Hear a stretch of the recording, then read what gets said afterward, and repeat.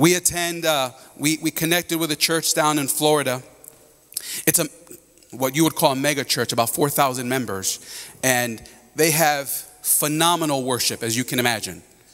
Phenomenal. And I love it there. We have sat there for 8 months and we've been ministered to and we've grown and we've developed and we've matured. And I'm not that guy that says, I went to another church and bragging about the new church.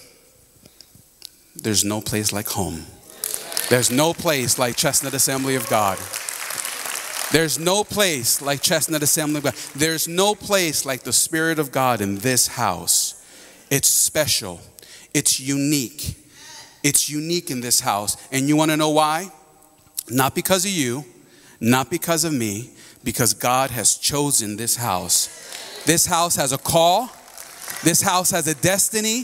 This house has a purpose. It's a light in the darkness. And we've not been able to see yet, but I'm telling you, the veils are coming off. The veils off our eyes, the scales off our eyes are coming off. And we're going to see, I agree with that word, brother. We are getting ready to see things that you have never seen before.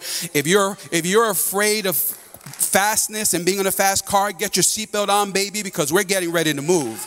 We're getting ready to go. Hallelujah. Hallelujah. And here's what I heard during worship. Here's what I heard during worship. Jesus whispered into my ear while I was right there, and I heard it out loud. I heard, I have just told fear to shut up.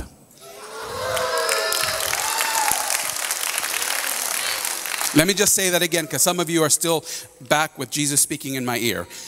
Jesus said in my ear during worship, I have just told fear to shut up.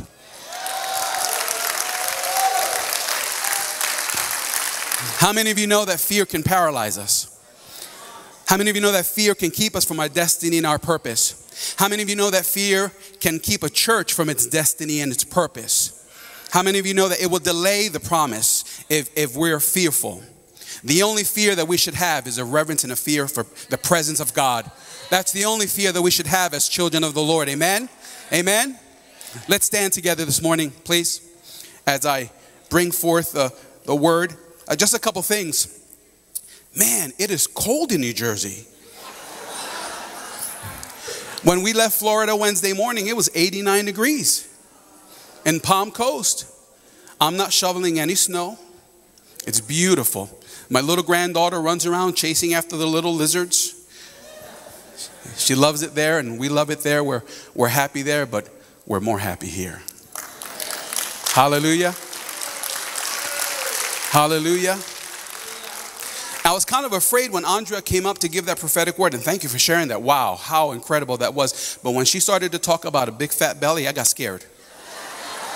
I wasn't sure where she was going with that. I got a little embarrassed for a minute there, but then thank God you clarified it, and it's good. It's good. Thank you so much for sharing that. Are you ready for the word of God? Are you ready for the word of God this morning? Because I'm coming for you. I'm coming for you today. Because God has something special for this house, for you. And here's what I believe. The Holy Spirit is going to tell you something you've never heard. Something that you need to hear. Something that's in your heart that you've been asking. Maybe a concern. Potentially a fear. If you have struggled with fear, and let's not be ashamed to talk about what we struggle with. Man, it got so quiet. It got so quiet. Maybe this side. Let's not be afraid to talk about what we struggle with. Is that okay? This side, is that all right?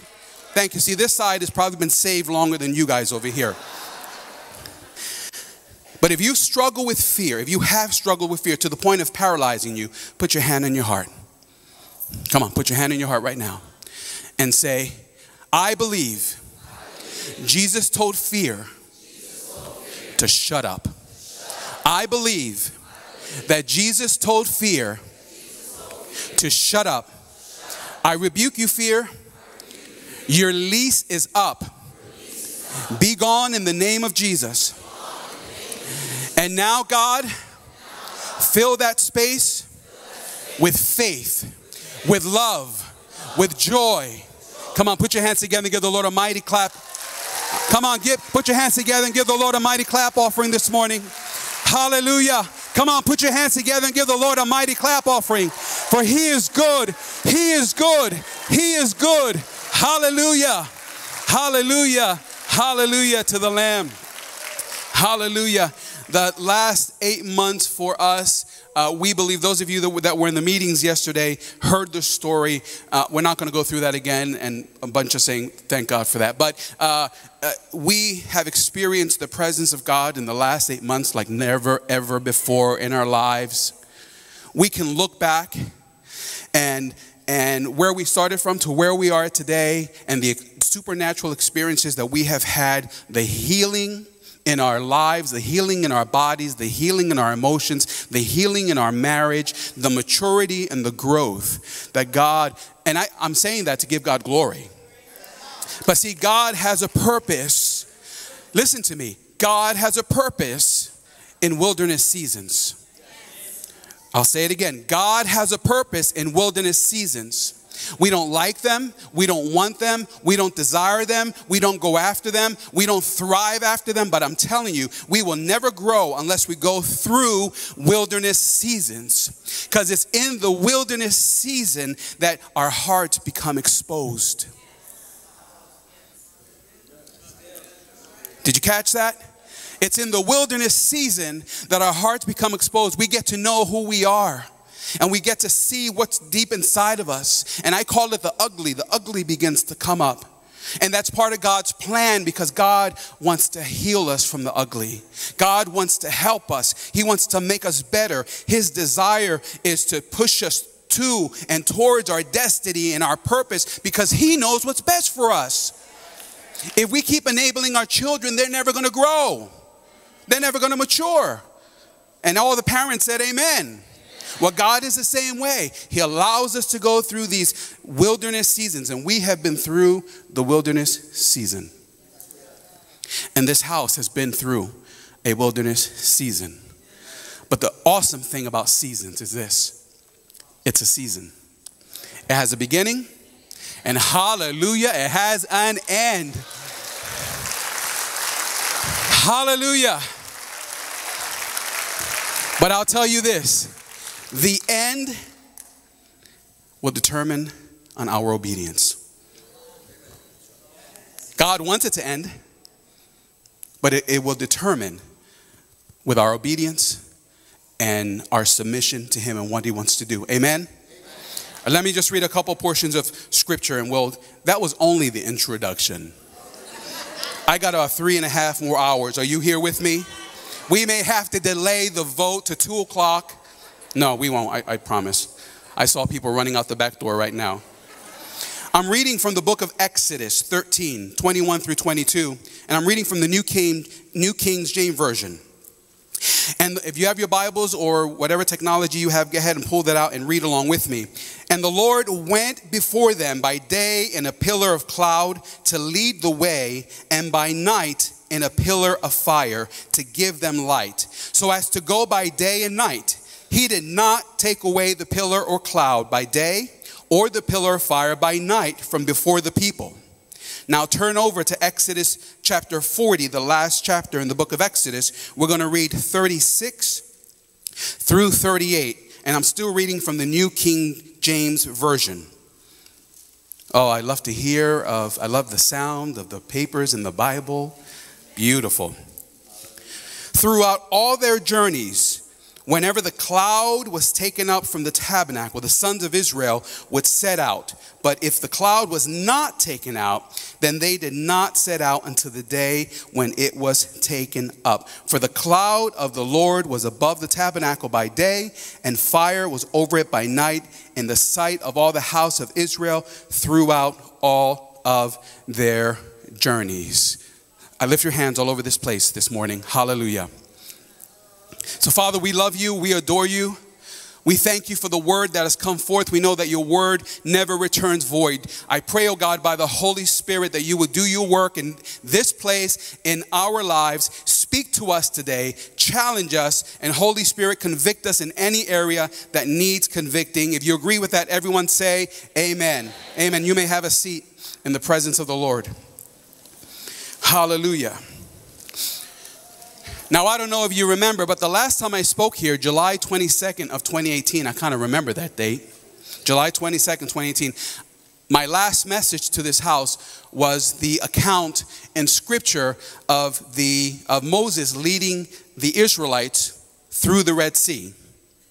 And where we left it off at, it's so interesting how the Lord spoke to me, but the way we left it off, if you remember, as they were crossing, they were stuck. The Israelites were stuck. There was nowhere they could go. The Red Sea was before them, mountains all around them. The Egyptians were nearby behind them, getting ready to kill them. What do you do when you're surrounded? You got to look up. You got to cry out. You got to ask God for help. What's the song that we sing about surrounded? Surrounded. It may look like I'm surrounded, but I'm surrounded by you. Well, that's what the Israelites started singing. No, I wish they did. They started murmuring and complaining. But God in his faithfulness and God in his mercy for his children, he opened up the Red Sea and they went across on dry land. And then what he did, what's even so amazing, not only did they go across on dry land, and there were feet, I don't know how many feet of water on either side of them, and the millions of people going across on dry land. What God did, he put the cloud behind the Israelites and in front of the Egyptians to slow the Egyptians down so that they would not see the Israelites. Is that not like our God? He knows how to protect us. He knows how to cover my backside. Hallelujah for that. He knows how to cover your backside. He knows how to protect you. He knows how to deliver you. He knows how to deliver me. Praise God. Amen? Amen. Hallelujah. But that cloud wasn't there just for that time. It didn't show up and then go away. Now, aren't you glad that God just doesn't show up in one situation and then just goes away? Aren't you glad that the presence of God is with us day and night? Day and night. That he never sleeps or slumbers. That he's always attentive. He's always attentive to you and to your prayers and to your needs. And he's compassionate over you. Aren't you glad about that today? Come on, turn to your neighbor and say, I'm so glad about that today. It was a supernatural presence of God. It wasn't just some sort of symbolism that it was a cloud by day and a pillar of fire by night. It was real. This was something that they could see. It was the manifestation of God's awesome presence, his protection, his glory, his honor, his desire to deliver his people out of bondage. Remember where the people were. They were in Egypt in bondage for 400 years. We go through bondage for 3 months and we're ready to throw in the towel. 400 years. Could you imagine? I can't even begin to imagine that. But a loving, kind, merciful God said, it's time to bring you out. There are some things I want to show you. There are some things I need to show you. There are some things I want to expose to you. I want to provide for you. I want to love you. I want to show you how to worship me. I want to be your provider. I want to just take my kids and just love them. So he brought them out of bondage. He's a good God. He's always a good God. He's a good God in the valley. And he's a good God on the mountaintop. He's a good God when there's plenty of money in the account. And he's a good God when you're struggling for finances. He's a good God when there's sickness in your body. And he's a good God when you're fine and doing well. He is a good God. I believe in the scripture verse that talks about giving God thanks in all things. In all things. We are to give God thanks. And in this season that we have been in, I may have been down in Florida for 8 months and you've been in freezing New Jersey for 8 months. But God has been good. God has been good. He's done some incredible. I love when the band and the choir started singing the song, and I don't remember the line, Maria, but he's always working. God never stops working, even when we don't see him, even when we don't know, even when he's silent, even when we think he's abandoned us, even when we think he's gone away. He's still working. He's still producing. He's still showing. He's still doing his work behind the scenes. I'm telling you, he's a good God. He's a good God. You know, the disciples were in a boat with Jesus, and Jesus fell asleep. Do you remember that? And a storm came up, and they were crying out, oh, Jesus, we're going to die. We're going to die. We're going to drown. We're going to die. And Jesus kind of woke up, and he rebuked the storm, and it all kind of, they marveled at that. He just kind of turned to his disciples and said, you little faith. I was in the boat with you. He may have been silent, but he was there. He may have been silent because you know why? These disciples needed to see that their faith wasn't as strong as they thought it was. We'll just chew on that for a minute. So anyway, this pillar of fire by night and this cloud by day, it was not symbolism, it was a miracle. It was during the day the pillar guided their journey, and at night it gave them light.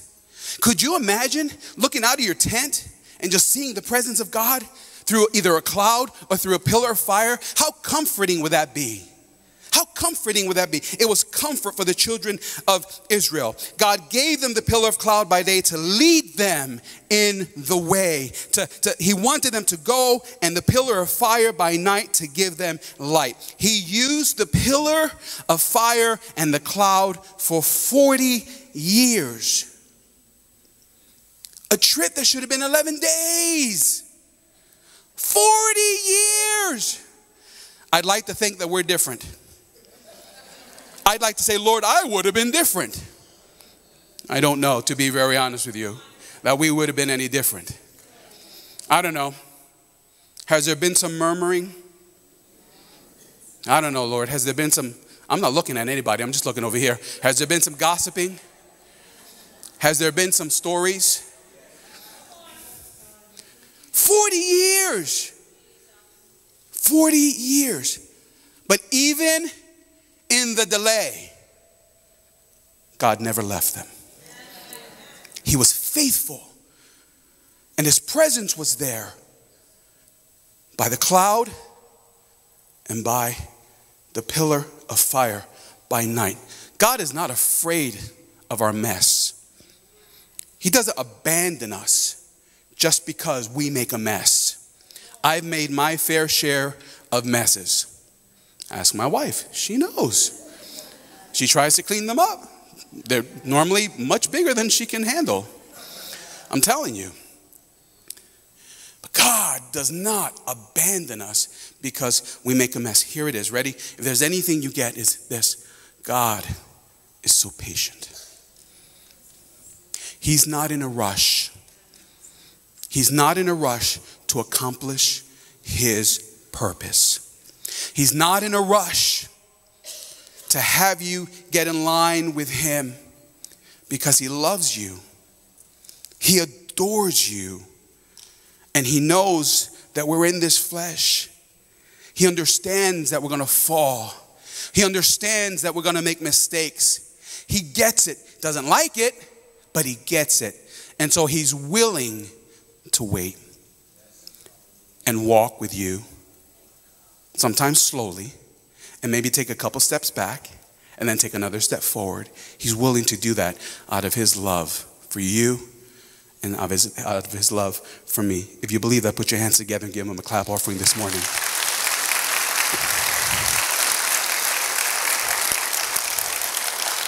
Hallelujah. Hallelujah. He is so good. We also know that the cloud represented and the pillar of fire represented protection over the Israelites. We know that it represented faithfulness, God's faithfulness to never leave the Israelites. We know that God never leaves us nor forsakes us. That's not just for them. That's for you. Come on, point to your neighbor right in their eye and say, that's for you. That is for you. Now take that same bony finger and point it at you. That's for me. That is for me. See, God knew that they needed that constant reminder of his presence. He knew it. They're coming out of 400 years of bondage. They don't understand. They don't remember what it's like to be in communion with God. He needed to be there. See, he knows what we need, and he's willing to give us not just what we need, but our God is a God of more than enough. Our God is a God of abundance. He's not running out, and he's not afraid to share with his kids. He's not afraid to share with his kids because he absolutely loves us. And here's the deal.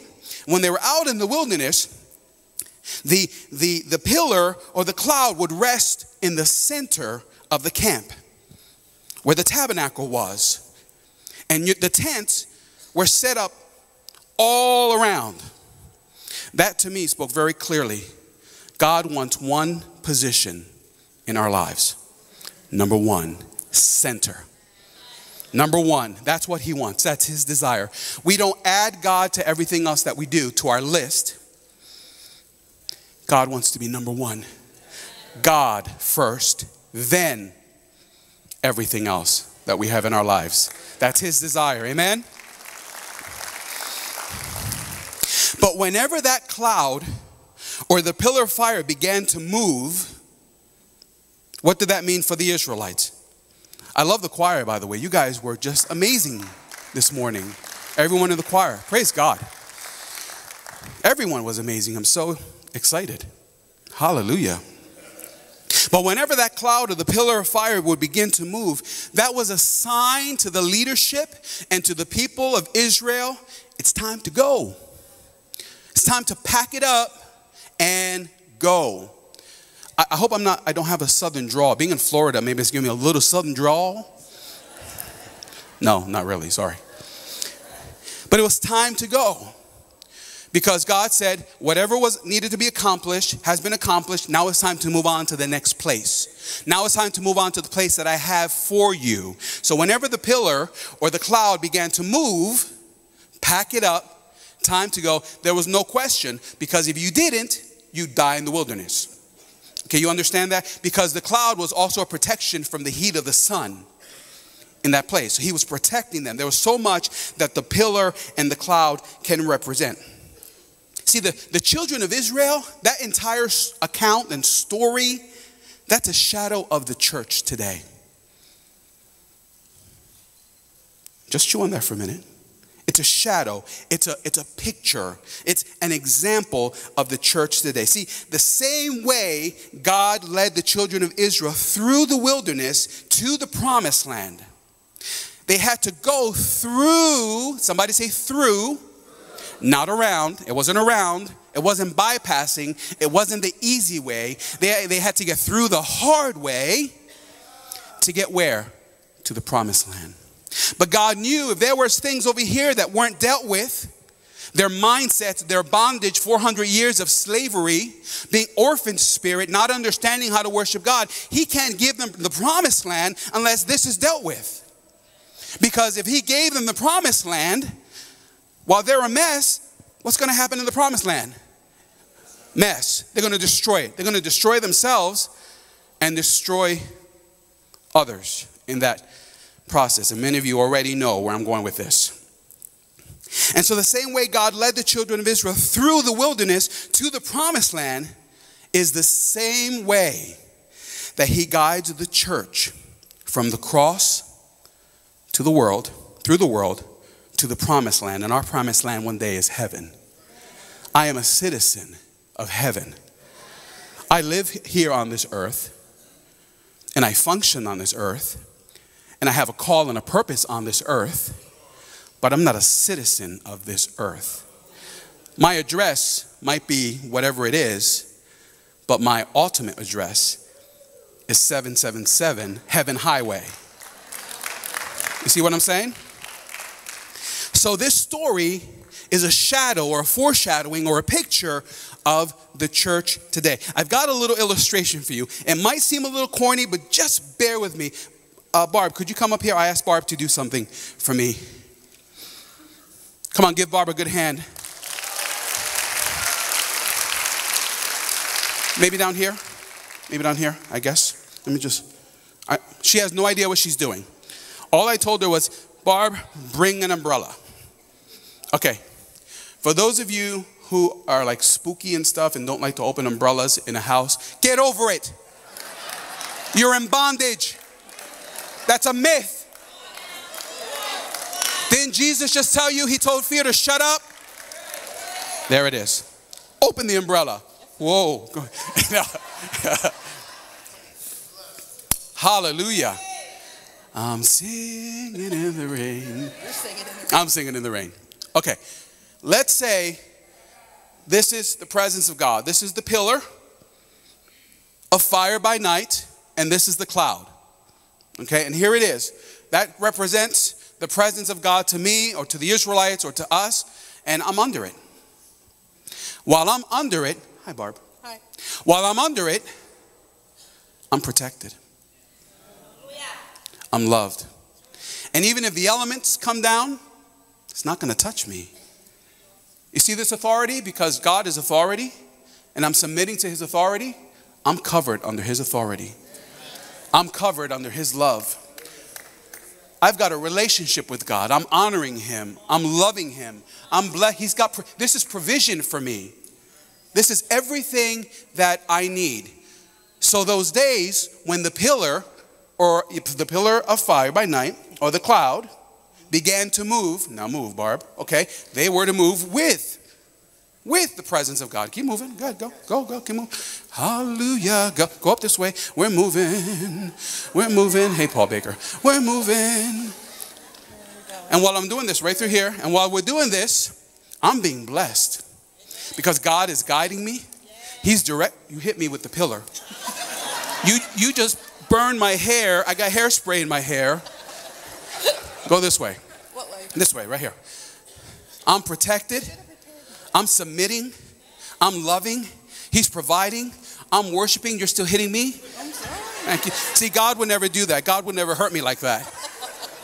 Hallelujah. This is good. Maybe we're struggling, but still I'm following God. He's showing me the way. He's leading me. He's guiding me. He's showing me, thank you, Jesus. I love you. You're bringing comfort. Your presence is comfort. Okay, so that's good. I'm blessed.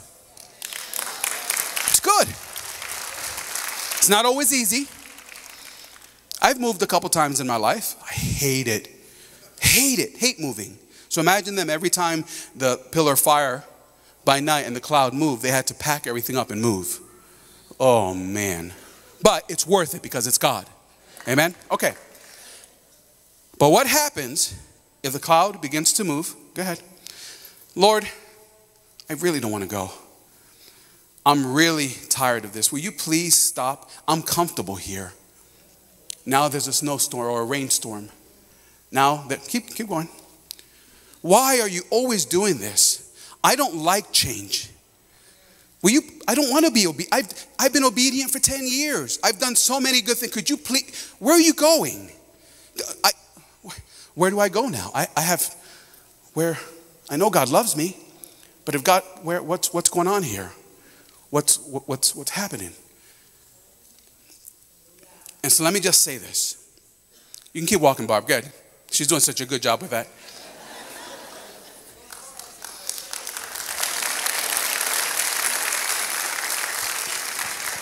And then stop, if you can, stop right there, please. Right there. Thank you very much. Is it possible, as a church, that the cloud has moved and we didn't follow? Because we don't like change. Now, I heard that. Barbara shared that revelation with me over 3 years ago, probably 2-3 years. And it's not left my heart for 3 years. I've pondered and I've chewed on that.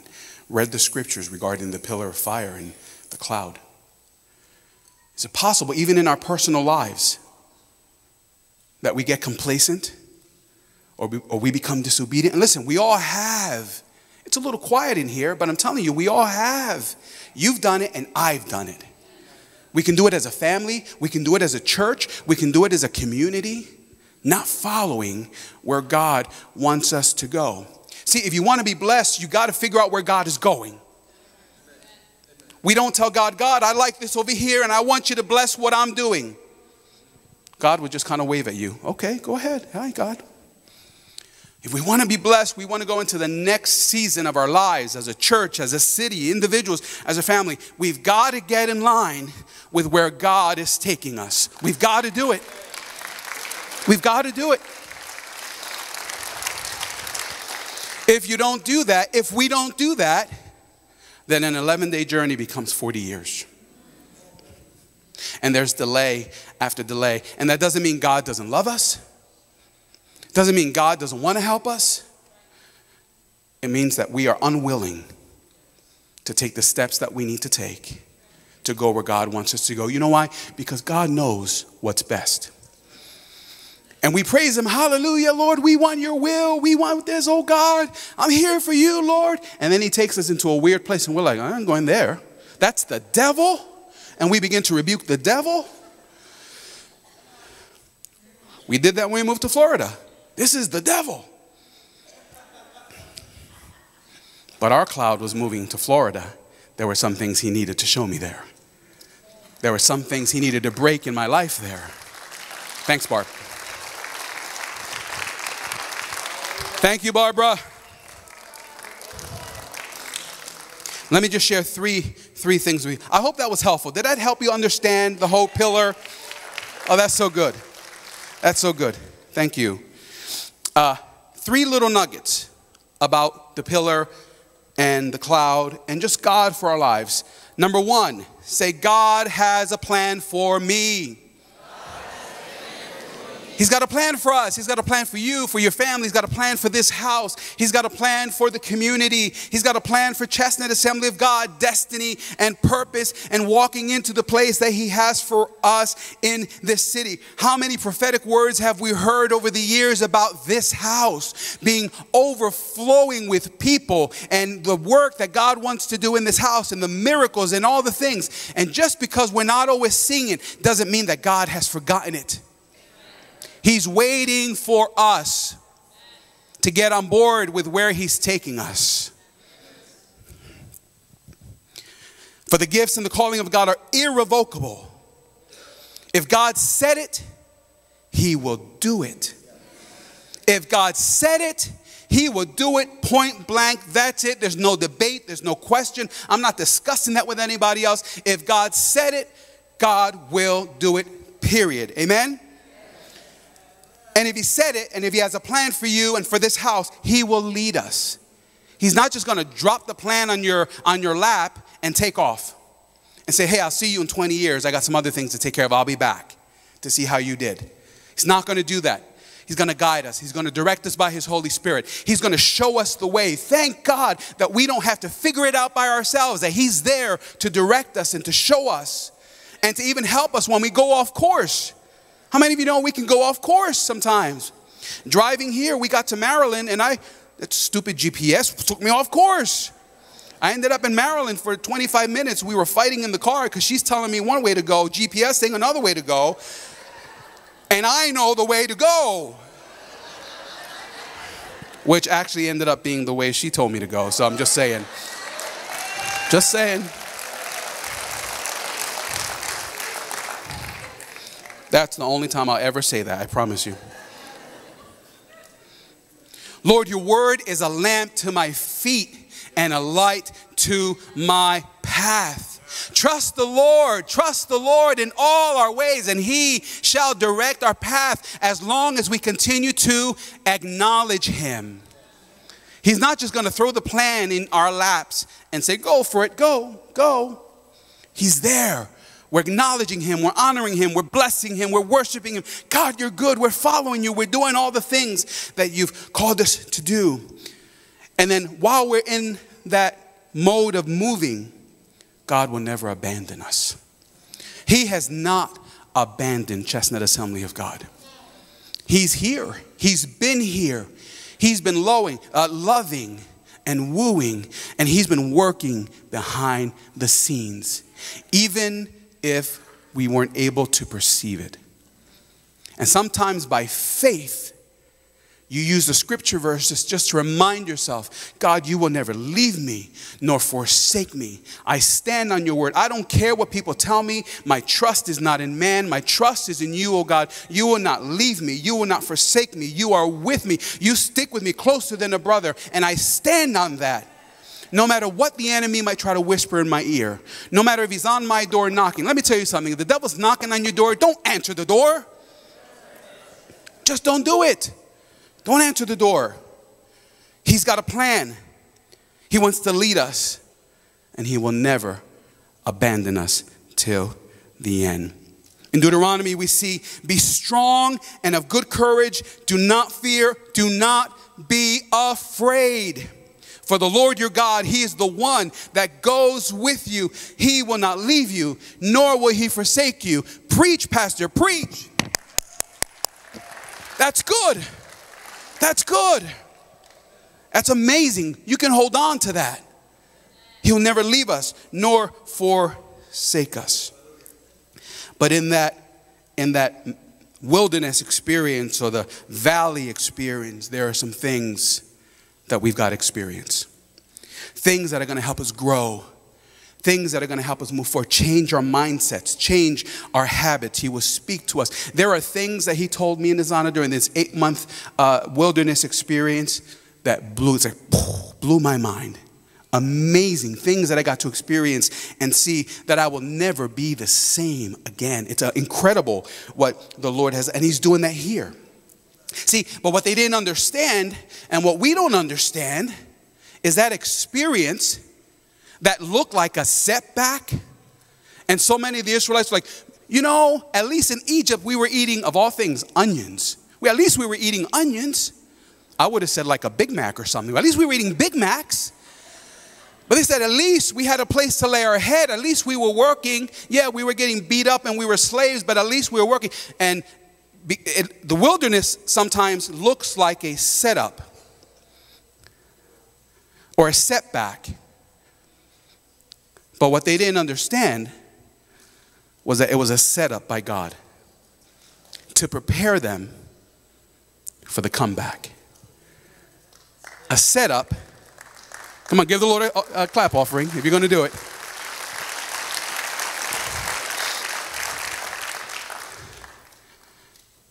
It was a setup. Looks like a setback, but it's a setup. Because 40 years later, although it was delayed, God brought them into the promised land. That was the comeback. Incredible comeback into the land of milk and honey and provision and homes and grapes the size of cantaloupes. And it was beautiful. The provision was incredible. Don't you love a good comeback? Oh, the Bible is a book of comebacks. Can't you see? Our lives are a comeback. Just recently, a few weeks ago, maybe a month ago, Tiger Woods. Was that not listen, he's had his own personal problems, but man, was that a comeback? I wanted to scream at the TV when I saw what he had done. I was so happy for him. What a comeback. Incredible. I don't know how many years it was, 8, 10, 12 years that it was that he had won that particular thing, but it was a major comeback. I was excited for him. Now, close to our hearts here was a couple years ago, the Philadelphia Eagles. What a comeback that was. Was that incredible? Was that not incredible? I love the underdog. See, I love the underdog, and I believe God loves the underdog. Because we know that God chooses the foolish things of the world to confound the wise. Hallelujah. That's my life verse. Thank you, Jesus. Oh, one of the best comebacks that I love, and this is going to date me a little bit, is Daniel LaRusso in Karate Kid.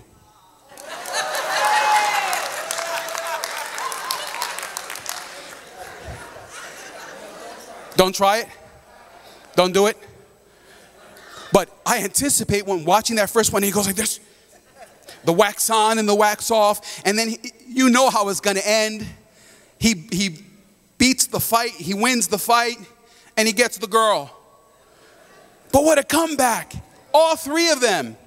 The first one is this. The second one is that thing where they do this. Remember? Do you remember that? Forget it. Trust me, it's a comeback. It's incredible. And my heart rejoices when I watch it. Still to this day. I'm like, yeah, Daniel. You know, I think about my own wife. What a comeback. What a comeback this is.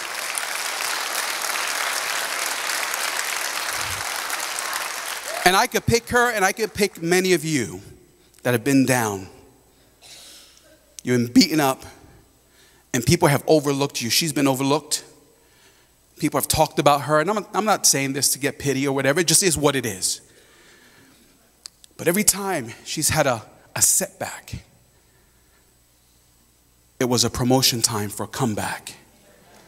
And God has done a work in her.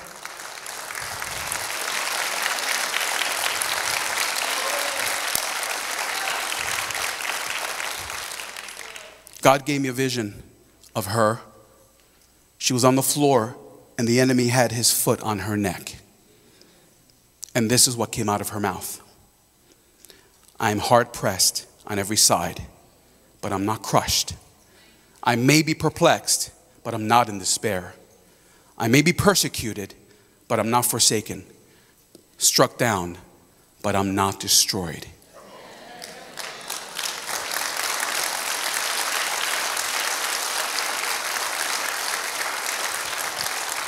She is an overcomer.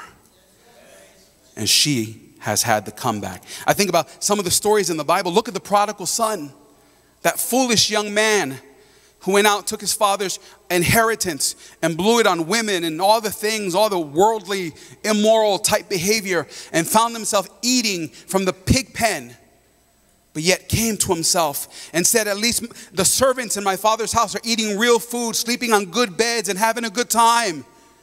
The comeback from the pig pen back to his father's house. What a comeback. And if you read the scriptures, you see when he was coming back to his father's house, his father was on the porch anticipating the return, waiting for his boy to come back. And when he saw far off, he was like, oh, I think that's my boy. I've been waiting for him for 2 years. Oh, that looks like him, but he looks really skinny. I don't think he's eating well, but he looks dirty. Oh, it's my boy. And that dad began to run towards his boy. And the scripture said that the father fell on him and kissed him and loved him and brought him back into the house.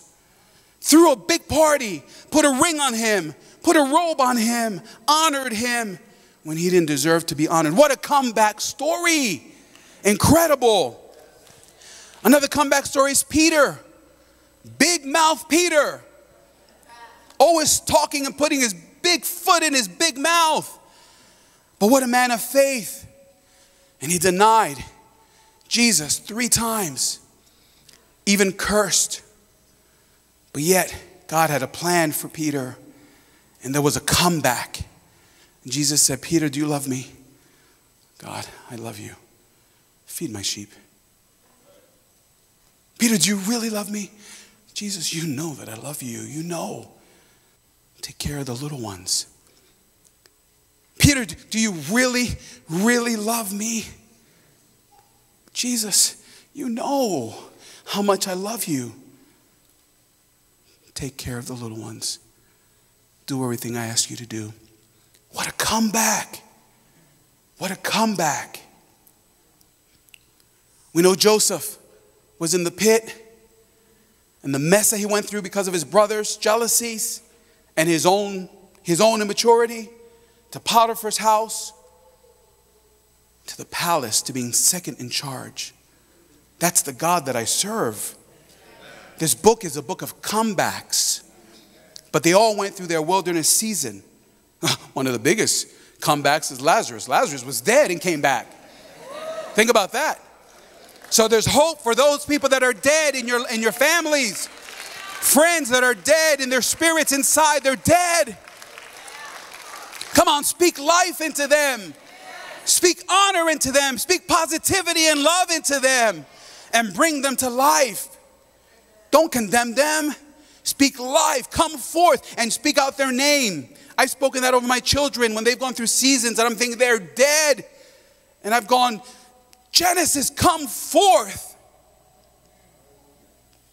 Oh, what a comeback. Lazarus was alive. And then, of course, the greatest comeback in Scripture is Jesus. Oh. Hallelujah. Hallelujah. Hallelujah. Oh, they thought that they killed him. They thought they had the upper hand. The devil was planning a banquet to celebrate because they knew, or they thought they knew, that they had messed up the plan of God. And Jesus hung on that cross for you, for me. And do you know that we were all there? We were all with him on that cross because he took your sin and my sins. By our sins, we were all there. We were all there with him. And he bled. And before he gave up the ghost, he cried out, "It is finished." And the devil and everybody else thought he meant, "I give up. It's over." But his work had been completed. Everything he promised to do, that we would never need another thing for the rest of our lives. Every sin that we would ever commit, all our bondage, all our sickness, everything that we would ever experience was gone. It is finished. It is finished. And you know that on the third day, he rose victorious as King of Kings and Lord of Lords. Hallelujah to the Lamb of God. Hallelujah. We praise God for that comeback. Because the same spirit that rose him from the dead lives within you and me. Hallelujah. Tammy, if you can come up on the keys, please. But there's one more comeback that's still in the making right now. There's a group of people that have been in the wilderness for 8 months, for a year. And there's been struggle, and there's been pain, and there's been hurt. And we've been on the Red Sea, and we've seen God's miracles, and we've seen his provision. And we're getting ready to cross over. We're getting ready to go into the promised land. We're getting ready to see everything that God said about this house. There's a greatest comeback that's happening right now, and it's Chestnut Assembly of God. It's this house. It's this house. It's this house. We're getting ready to see the greatest move of God we have ever seen in this house.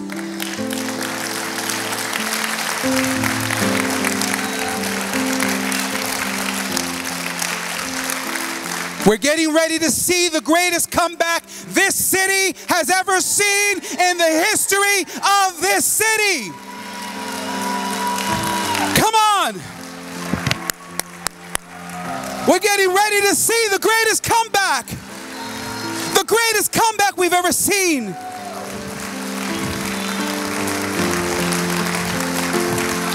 Remain standing, please. It's not because of you. It's not because of me. It's because God said it. God said it. God said it. And he said to me, we are ready now to go to the promised land. We're ready. We're ready. We're ready. Truly, he is a way maker. He is a miracle worker. He is a promise keeper. And he is light in the darkness. Hallelujah. Hallelujah. Do it again, Lord. Do it again, oh God. Do it again. Come on, cry out with me. Do it again. Do it again, Lord. Do it again. Do it again. Come on, if you will believe with me, will you lift your hands all over this house? Just lift your hands. Begin to thank God for where we've been. But oh God, praise him for where we are going. Come on, just out loud begin to praise him. Thank him for what he's getting ready to do. Hallelujah. Hallelujah. Do it again, Lord.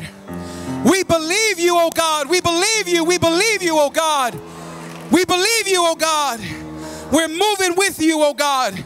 We're going where you want us to go. We'll do what you want us to do. Hallelujah. Come on. Hallelujah. We worship you, Jesus. We worship you, oh God. We worship you, oh God. We worship you, oh God.